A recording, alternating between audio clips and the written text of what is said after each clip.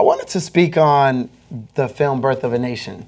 Not so much as speaking on the film, but speaking on actually the director and the person who actually put this film out, Nate Parker.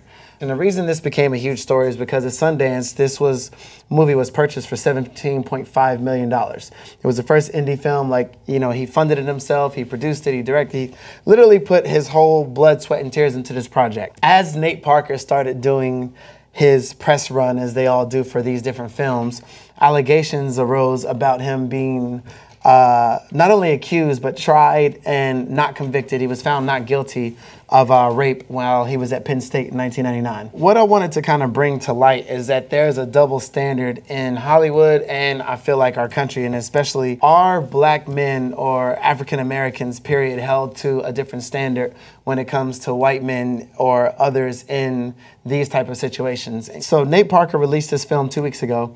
It completely flopped. In the eyes of our society, if a woman says that a man has raped them or accused a man of rape, if it's found that it's not true or they're not guilty, no matter what, that stigma and that cloud still hangs over their head. Mental health is one of the most important things that affects us on a daily basis. It affects how we relate to the people around us, how we make our choices, how we feel, think, and act. And it's one of the most, I think, under-talked about topics in the human experience completely. For whatever reason, psychiatrists and doctors for mental health it's a frowned upon thing. There's a stigma around it for whatever reason. When you have a car, the most intricate thing about it is the engine. You have to go get that checked up every month.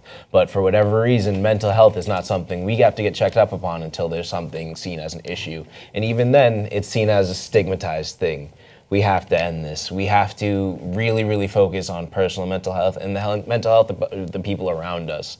It's something that is so important to the crux of our society. It's something that we don't talk about nearly enough, and it's something that I think a lot of these issues that we talk about in the news today, from politics to social issues to even climate change, if mental health is checked, a lot of these things would be a lot easier to talk about. Let's start talking about it, guys. Discount Tire is a store that sells discount tires. It's owned by a guy named Bruce Hall, who's worth $8 billion. Now, Bruce Hall donated $1 million to stop Prop 205 in Arizona and keep it a felony. So Bruce Hall has decided that he wants to deny Arizonans the right to, frankly, self-medicate using marijuana. He was joined with a $500,000 contribution from Insys Therapeutics, which is under investigation for aggressively marketing opioids. And I think the American people need to understand that there are certain people in this country who are very wealthy, who frankly don't have to obey any of the regular laws the rest of us do, who'd like to put us in jail for enjoying ourselves or medicating.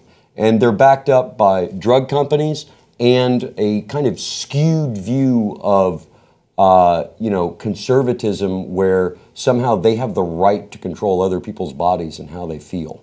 So there is an actual boycott going on against Discount Tire right now. And just so you know, this isn't the first this boycott against Discount Tire. There was another one when Discount Tire decided that they were going to put re-elect Sheriff Joe Arpaio signs in their store last year, who was more or less the racist sheriff of Phoenix.